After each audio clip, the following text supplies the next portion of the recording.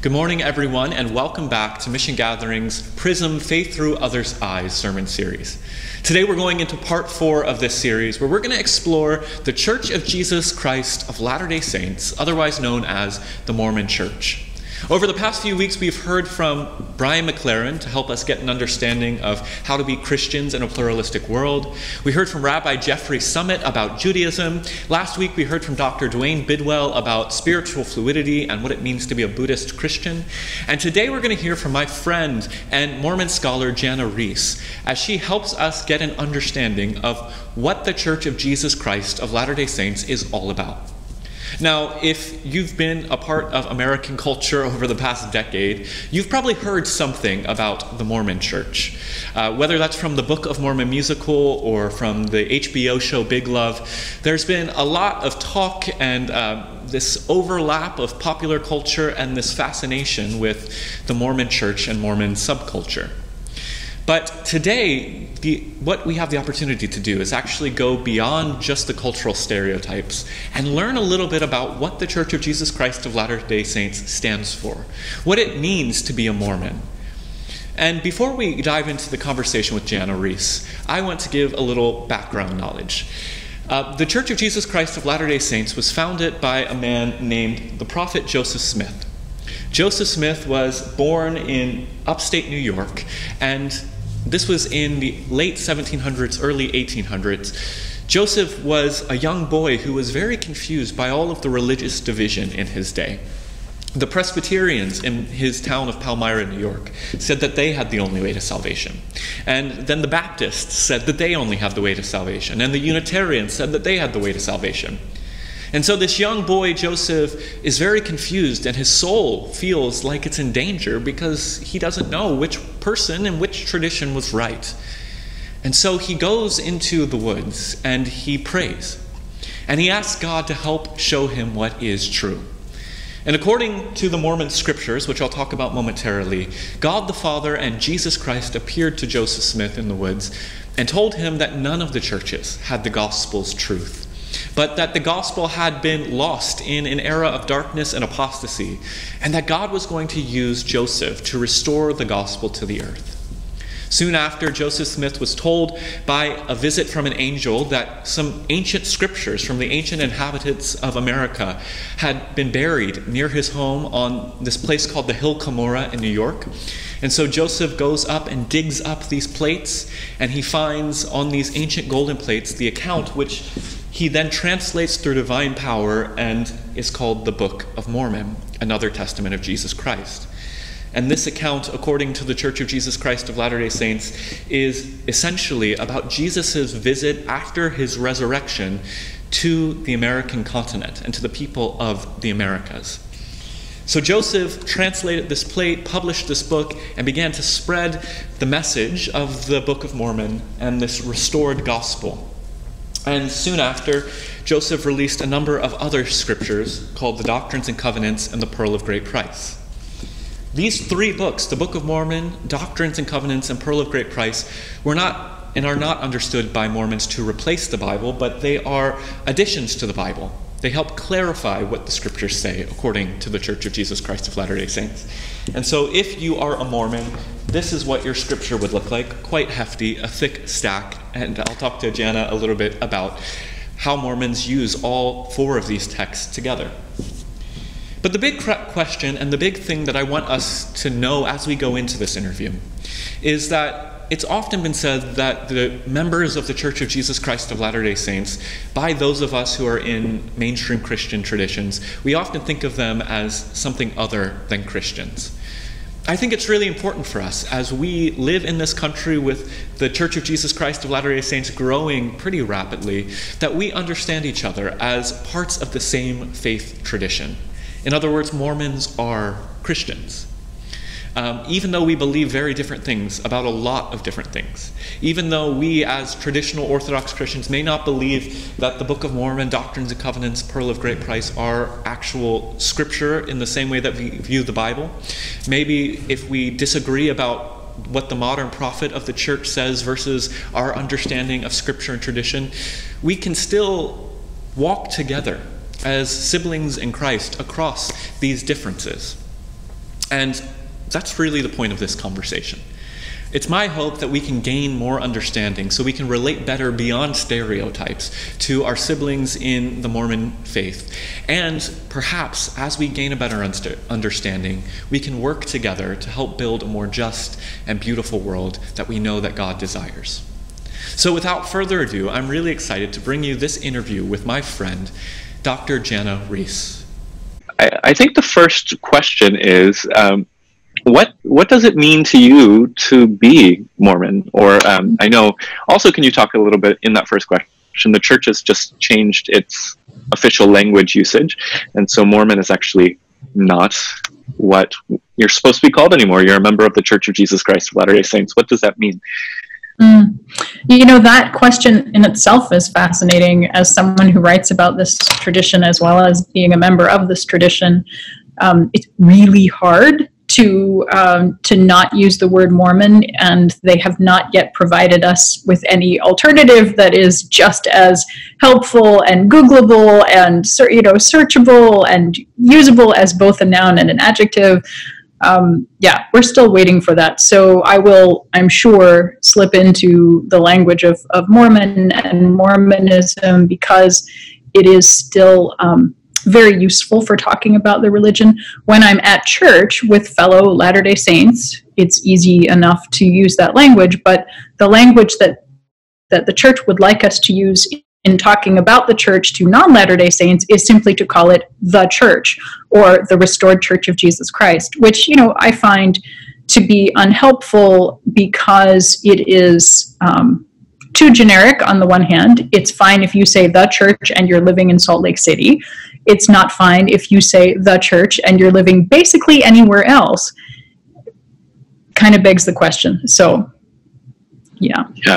It's something I struggle with. In fact, I mentioned to you that I was supposed to be in Southern California this past weekend, and the conference that I was going to be attending was actually all about the name of the church and what does this particular historical moment and this emphasis by the church mean for the history of the tradition and going forward what it might look like in the 21st century. Totally. It is fascinating. And I think one of the things that I admire about the LDS Church is there's this tension, right? I think with all traditions, but it is an evolving tradition in a very public way. Like the Council of Apostles and the prophet decrees that, hey, this is the new thing that we're doing, and everyone does it. I kind of wish for that sort of pastoral authority in my own life. I'm sure that it would be very nice to exercise that sort of, but what a huge responsibility. I mean, who would want that kind of responsibility? Yeah. Can you just give, for folks that might not have any experience with what it means to be Mormon, like the brief rundown for you of what it means to be a Latter-day Saint? Well, I think that you pinpointed something very important, which is the belief in continuing revelation. And the idea at the founding of the Church of Jesus Christ of Latter-day Saints was that this young man, Joseph Smith, had questions that he directly asked of God and directly received revelation about. The church was founded on that basis. And the idea of continuing revelation as it has sort of coalesced through LDS history. It's not such a neat story that it happened immediately, but the idea is now that you have 15 men who are considered to be the first presidency and the quorum of the 12 apostles of the church, all of whom are empowered to receive revelation in a general way. They're called general authorities, so that they are overseeing the church around the world. One of those is the president of the church, who is also called the prophet, and emphasizing the prophet part of that role has become more important in Mormonism since the mid-20th century. So you really start to see that happen around the 1950s. Before that, the word prophet was primarily used to refer to Joseph Smith and Brigham Young, but not for the contemporary member of the church. And I think that's an important distinction in understanding how Mormonism has evolved in recent decades, because that role is now seen as exceptionally important, and that the prophet has a unique relationship with God. And so for again, people that might not be familiar, the church actually teaches that these people have the same roles and the authorities as perhaps the Apostle Paul and Peter and Christ's early apostles. Yes? Peter definitely, and the official 12. Paul is a maybe. I wrote a blog post last summer when every year in the church, we have a curriculum that is based on one work of Scripture, and for 2019 it was the New Testament. And I wrote a post about how Mormons really don't know what to do with the Apostle Paul, because he has this title of being an apostle, and yet he's outside of the chain of command that, Latter-day Saints would recognize as being centralized and authoritative. And he's also this very irascible character who kind of goes toe-to-toe with Peter. That's not something that Mormons do. You're just not going to see, well, okay, Mitt Romney and Harry Reid, okay, they had their moment, right? But it's really unusual to see that happen. Anyway, so Paul's an interesting question. Yeah. And you bring up multiple scriptures. Can you talk about, so the Book of Mormon is something lots of people know because of popular culture these days, but the LDS Church has a lot more scripture than that. Yes, right. And part of continuing revelation is the idea that there may be more scripture coming, and we hope that there is, that the canon is not closed, it's not finished.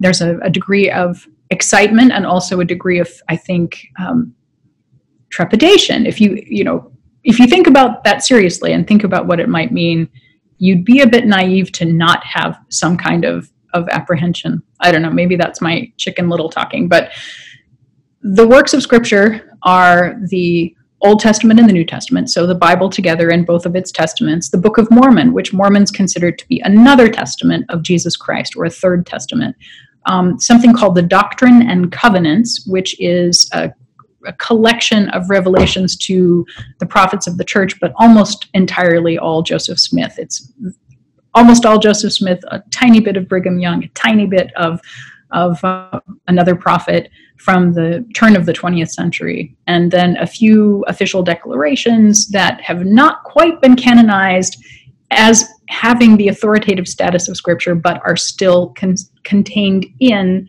the Scriptures, the print version of the Scriptures. And then finally something called the Pearl of Great Price, which is a bit of a hodgepodge of several different kinds of revelations that Joseph had and were recorded during his lifetime.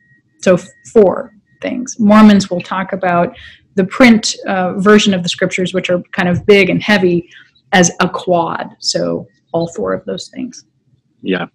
In high school, back when I was a fundamentalist Christian, I used to debate a Mormon kid in my school, and his Bible would always outweigh my Bible. I mean, that thing was huge. To carry that brick around. Whew. That's right. That's how you know you have truly dedicated disciples. But what does it mean now that, everything is just here, right? Everything you need from the Scriptures and all of the talks by all of the general authorities through all of the years are basically available in this little device. So totally. It's incredible. A game changer now. You're going to have to get back with that guy and find some other way to measure your sanctity together. I don't know. Funny enough, though, because that conversation leads me to this question. It's what I was debating my friend Jeremy back in high school about was whether or not we were true Christians. Obviously, that wasn't, at that time, it wasn't so important for him to have that label, but it was important for me to draw the line and say the LDS Church was outside of what I considered Christianity, and I, on the other end, was not part of the true restored Church of Jesus Christ. Today, my thinking has obviously shifted. I think anybody who would try to talk about the LDS Church as a cult or anything like that would have a really hard time by traditional definitions doing that. It's a fast-growing religion that spans the world, and it is centralized on the person of Jesus Christ.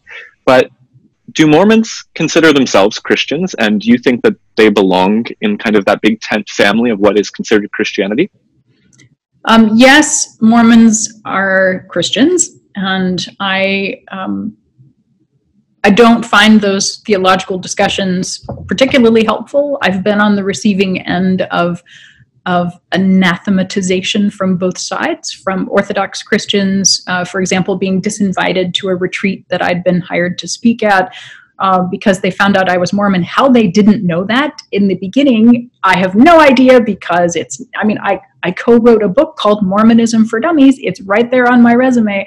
I blog for Religion News Service about Mormonism. Anyway, but they found out about this, and then I was disinvited to the retreat. And, that's kind of an extreme example, but there have been a number of other things where so-called creedal Christians, Christians who abide by the Nicene Creed, I think, would say that Mormons are not Christian. We're not Trinitarian. So that's a major difference. Mormons believe in God as three personages, but not a unified Trinity as God in one person. So that first half of your question was, are Mormons Christian? I think so, but of course I would think so, right? I'm not going to give my life to an organization that I don't believe is following the teachings of Jesus Christ. So you should also read other people, right? you should listen to the other sides of that argument. But the other part of your question was, maybe you could rephrase that a little bit. You said, are Mormons Christian? In my experience, in my study and interactions with members of the church, there's been this kind of acknowledgement that yes, we are Christian, but it doesn't seem to be the most important, like that label and that history of Christianity, because the church sees itself as the restoration after this great apostasy, right? So do Mormons, like when you're talking among yourselves, do you talk about yourselves as Christians, or like how does that language work? I just wonder. Mm-hmm. Well, I think it's a great question, because the language is changing. And speaking as a historian, the language has not always been the same in how the church has spoken about its own role. What is emphasized now, and what has really been emphasized since the beginning of the 20th century, is that this is the restored Church of Jesus Christ. And that, there's this great apostasy, as you mentioned. Speaking also as a historian, I think that the idea of a great apostasy as a sort of bright dividing line in history after 3 generations have passed away, and then suddenly darkness descends on the world, which I think is how the great apostasy used to be taught in Mormon circles. It's ridiculous. That it does not bear scrutiny from a historical perspective, but it does bear scrutiny from the perspective of what people feel that they need in terms of their truth claims and their right to be different, their right to be somehow better. And Mormons are not alone, or Latter-day Saints are not alone in wanting to have that kind of uniqueness. You mentioned that this is a fast-growing church. It's growing much less quickly than it used to. And it has not been immune from many of the patterns that we've seen in Europe and the United States, certainly, of people who are either simply not joining religion or who grew up in religion and are now leaving it. So it's not immune. It is still growing in other parts of the world, especially West Africa, for example. So we're still in positive territory. In the LDS Church, we had 1.2% growth in 2018, and a little bit higher actually for 2019, which was good to see, because before that it had been declining a little bit every year for many years, and then this was the first year there was a bit of a bump. But still, 1.2%, 1.5% growth is really not growth you want to write home about. And so that growth that pertained when you would have been in high school probably, where we used to get 4, 5, even 7 or 8% annual growth is no longer occurring. So cool. It's an interesting historical moment to be looking at the church, which has really in some ways defined itself by that miracle growth that it used to enjoy. And now it's sort of looking at itself and saying, who are we without that? And there are a lot of opportunities that come when you're able to be introspective in that way. If you're able to set aside the worldly notion that growing like that meant you were blessed by God, which I think many people 30 years ago, 20 years ago did in fact believe. Yeah. Totally. It's fascinating. And it's also good to know that we're kind of all in these similar religious trajectories together in some ways. One question that I've actually been super interested to ask you for a while is, as my own faith has progressed from being a more conservative evangelical to a progressive Christian, as I would call myself now, my engagement with the Christian scriptures has become a lot more free, we'll say it that way. Honestly, I think it's actually more historically rooted in like the rabbinical tradition, where you can wrestle with text and find meaning, and it's not necessarily historically true. That's not the point of it. Does that same kind of engagement apply in the LDS Church? And are there like different wings and interpretations, and like a progressive wing and a more conservative? Like, what does that look like? Well, we don't have different denominations within the church. The church is very centralized. And so, yes, there certainly are pockets of people that are on the more progressive side. And like I said, you should, talk to lots of people who are different than I am, and I'm on the more progressive side. But I think many conservative Latter-day Saints would hear my definition of the tradition and say, well, that's not quite accurate, or that's not quite what we believe, or it's just not rah enough, that I'm not enough of a cheerful exponent of my faith, or that I can be critical of it. So it's always good to get another example of folks who have the same basic belief system. When I met you, I think it was 2014 or 2013, we met at the Wild Goose Festival, and we sat down and you interviewed me at a picnic table with all this noise in the background. You had your phone there. It was great. And you were, I think, right in the middle of that transition, because you were still a student, right, at Moody? Or had you just graduated recently or something? I was still a student and got in trouble for all of those interviews when I got back to school. So. Crazy. So I brought you down, is what you're saying. I and all of the other progressive folks at the Wild Goose Festival, we dragged you into the literal mud. I mean, I remember that being a very rainy place. Oh, that was a bad year. Oh, I'm sorry.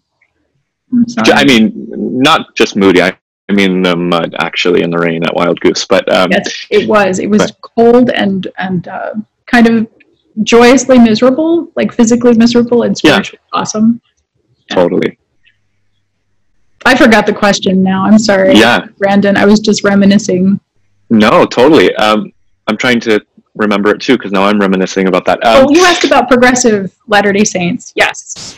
Yeah. Right. And I was actually supposed to be in San Diego this past weekend speaking to progressive Latter-day Saints. There are pockets, especially in urban areas all across America, and in some cases also abroad. So it is interesting. Yeah. No major schisms in terms of institutional division or going off and founding another church. Mormons are not really that interested in. Yeah. Totally. But so then what is it like being a more progressive person, being a woman in this tradition? Because at least from my understanding, it is very centralized. It is very hierarchical, and one might say patriarchal. And your writing and witness in the world kind of push in a more progressive direction, which would kind of be anti-patriarchal, which would kind of be critical of institutions like that. What is it like for you to be able to exist in that tradition, and for folks like you to have a more critical eye to the faith that you're a part of? Mm-hmm. Well, it's different now than it was 10 years ago. I've now been writing publicly about Mormonism since 2010. So I just had my 10th anniversary as a blogger / columnist. And the landscape has changed tremendously in that decade. And when I started 10 years ago, there really were not a lot of examples of individual Latter-day Saints who had a national writing type platform, who could be faithful to the tradition, but also sometimes critical of the tradition. And some of the responses that I got were pretty seriously angry, perhaps even a bit violent. And that was not helped by the fact that I was a woman. Yeah. It is a different landscape. You know, the church now has had time to adjust to the fact that there are going to be individuals who do not speak the messaging of the church, but are members of the church and are recognized as speaking from a place of membership in the church. And they've had to deal with that. You know, it's a changed world in terms of the media landscape that they expected from the 1950s and 1960s and 70s, when the church really could control the messaging.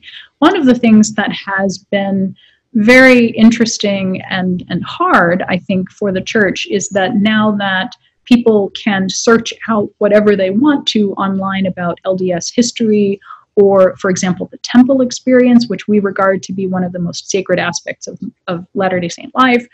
All of that is now available within 5 seconds on a Google search or a YouTube video. And so things that might have been able to be underemphasized, let's say, I'm not going to say hidden, because I think even many people who are making decisions within the church honestly didn't know a lot of the things that are troubling about our history from the 19th century and about Joseph Smith and polygamy. That was just not emphasized. And so where else would they have really learned that unless they sought it out? You don't have to seek it out anymore. And so the church has had to respond in, I would say, a pretty reactive way to not only independent voices like me who don't speak for the church but are members of the church, but to this avalanche of historical information that comes at particularly young people without very much context and without a lot of help in them understanding it. And so they have had to deal with young people leaving the church who are, well, old people too, people my age, but particularly young people, because they've not learned those things in church and they discover them in an unauthorized way. And then the question becomes, well, what else have you not told me about who we are? And so there's a bit of a trust gap there that the church is now trying to kind of figure out how to navigate for the 21st century. It's not easy. Totally. Yeah. And on that, one more historical question here. As a progressive person, as a historian, so one of the central claims of the Book of Mormon and the church is that Jesus, after, I believe it's ascending, comes to the people of ancient America and is here in our midst, and basically teaches the same gospel he taught to the people in Israel in this part of the world. And lots of folks, upon hearing that for the first time, would definitely raise an eyebrow and say, really? Is that a faith claim, just simply that is taken on faith? Or how do you think about that just historically? Mm-hmm. Okay, so what you're talking about is this kind of pivotal moment in the Book of Mormon where, after all of these different individuals have prophesied that Christ will come, he does. So the culmination of the book, or the climax, I guess, of the book, before the denouement, when they all die, is that Jesus comes, okay? And it's beautiful. It is a really achingly beautiful portion of the Book of Mormon when Jesus appears. I guess that the Orthodox Latter-day Saint response to that question about, eyebrow raising, why would Jesus appear in the New World, is why wouldn't he? If the Book of Mormon teaches that the gospel is for everyone, and that the gospel will be preached in the languages and the tongues of all of these different cultures, why would Jesus only want to appear to one tiny group of people in one place of the world, right? That makes actually less sense to me than that he would appear possibly in the Americas or in India, right? Something to ponder. So that would be a more orthodox pushback, I guess, on that question. We're not used to it. I mean, Christians, and America is sort of a nominally Christian enough culture that the whole radical, scandalous idea of Jesus and resurrection, that's what we ought to be raising eyebrows about if we're going to be raising them at all. Why not that particular scandal? Why not that particular story rocking our world? Totally. That's a good pushback. And I think, yeah, something to definitely think about and consider. You also brought up, and we here in San Diego in this community, we live in the shadow of the beautiful La Jolla Temple. And I've spent quite a lot of time in my days in and around Mormon temples, in Washington, D.C., where I grew up, in Salt Lake City. Obviously, these are breathtakingly beautiful buildings, and they really do seem to signify or point to something divine. What is the role of a temple in the life of an LDS person? Mm-hmm. So we have our regular Sunday chapel meetings that are open to the public. Anyone can go to a Sunday worship. Well, okay, no, I take that back. You can't, because it's a pandemic. Normally, you would be able to just show up on Sunday and, any go. But the temple is for Latter-day Saints who have what's called a temple recommend, that essentially is a card. I mean, you are literally a card-carrying cult member if you have a temple recommend. I like to tell people, yes, I am a card-carrying cult member. That testifies that you have met with your local leaders, basically your congregational leader, and then the area leader who's over you, and had an interview in which you talked about your beliefs and your practices, and that leader has judged that you are worthy to enter the temple. And what happens in the temple are several different things. So one is baptism for the deceased, baptism for the dead, which is a practice that Paul actually obliquely mentions in 1 Corinthians. And so there possibly is a New Testament basis for this. I think that's a bit of an apologetic stretch myself. But the beauty and the ambition of what Mormons are trying to do is to make the gospel available for all people in all times, in all places. And so what I was saying before about, well, why wouldn't Jesus appear somewhere else? The idea of baptism for the dead is very similar. So if the vast majority of human beings on the planet are not able, through circumstances and no fault of their own, to receive this message, shouldn't they have the opportunity? Wouldn't a gospel of Jesus Christ be for everyone, even if they lived hundreds of years ago, or even if they lived in a continent where the gospel was not preached, etc.? So very bold, ambitious. Mormons are nothing, but busy beavers. Like, yeah, let's just save the entire human race on a Tuesday. Let's just do that, right? So baptism for the dead is one thing that happens in the temple, and people can participate in that as soon as, it used to be age 12, it's now age 11, possibly almost 12, which I guess that's very recent, just within the last couple of years. So I'm not completely up on all of the changes. For adults and for, you can have several other rituals. One is called washing and anointing, where you are symbolically washed and blessed. So women are blessed by women and men are blessed by men. You are then taken to something called an endowment, which is an endowment of power. The idea is that you are reenacting this cosmological story of creation, of Adam and Eve, and essentially assuming roles that will help you understand in the cosmic drama where you fit in and how you can be receiving the power of God and the power of the priesthood. Men can be ordained posthumously, apparently, in the temple. I've never participated in that, so I can't really speak to that. But the other major thing that happens in the temple is couples getting married, sealed for all of eternity, so sealed for time and all of eternity. And that can happen for the living, so particularly young people, will get married in the temple, although not now because they're all closed. And then also for the deceased, that people can be sealed to have their ancestors sealed to one another by proxy. It's kind of yes, it's a lot to take in. Yeah, it is an ambitious place. Totally. What's interesting too is that if you go to a Sunday church service, or if you watch what we call General Conference online, which is just a meeting twice a year that Mormons have, and they listen to sermons essentially, and listen to the formerly known as Mormon Tabernacle Choir, now called the Tabernacle Choir at Temple Square. Those are very informal, low church kinds of rituals. I mean, General Conference is scripted because they have it all down to the minute what's going to happen, but there's no high church, there's no smells and bells, incense, nothing like that. nothing is in Latin. Everything is so apparently open and transparent in a ritual like that, that when people go to the temple and suddenly it is this whole body experience, and it is, there is special clothing that people wear in the temple that represents the priesthood or represents Adam and Eve.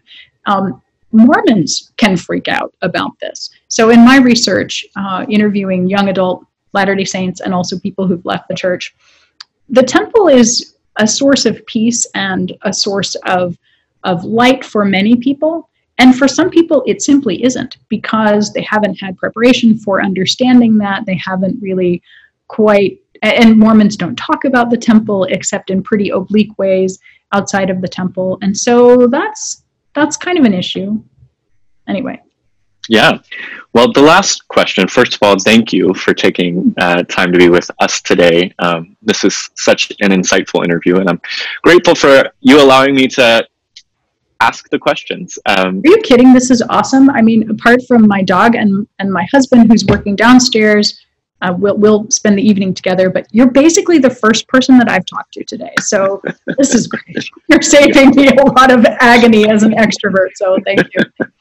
Well, I'm glad to be talking with you after 6 years. But so the one thing, you're talking to a group of progressive Christians. What is one thing you would say to us about how we can better relate to and understand LGBT people, or LDS people in our community? And because we actually, this is a fairly large, the LDS church is fairly large in San Diego, and I think there is a lot of fear of not knowing and difference. How can we better relate and be better neighbors to LDS folks around us? What a kind question. I really appreciate where that's coming from and the desire that many people have to be respectful. There are many Latter-day Saints who want to be called Latter-day Saints. I have basically said, I don't care. Call me Mormon. It does not bother me. It's a beautiful and proud history to me. But one thing that people could do is just ask, is it all right to call you Mormons? Do you prefer to be called Latter-day Saints? Probably now, after President Nelson has made this an important part of his tenure, they will say that they want to be called Latter-day Saints. So that's an important thing to want to know. You could also just have the conversations with them that you have been gracious enough to have with me today. Give people a chance to explain their faith. And I would say also give them the opportunity, if they want to explore questions with you where they might not have the perfectly orthodox LDS answer ready to go, because everybody's different. Even within conservatives in my church, I have some amazing conversations with people who have a nuanced faith or whose life experiences have brought them to a different understanding than they might have had when they were very young. Those can be really fascinating conversations too.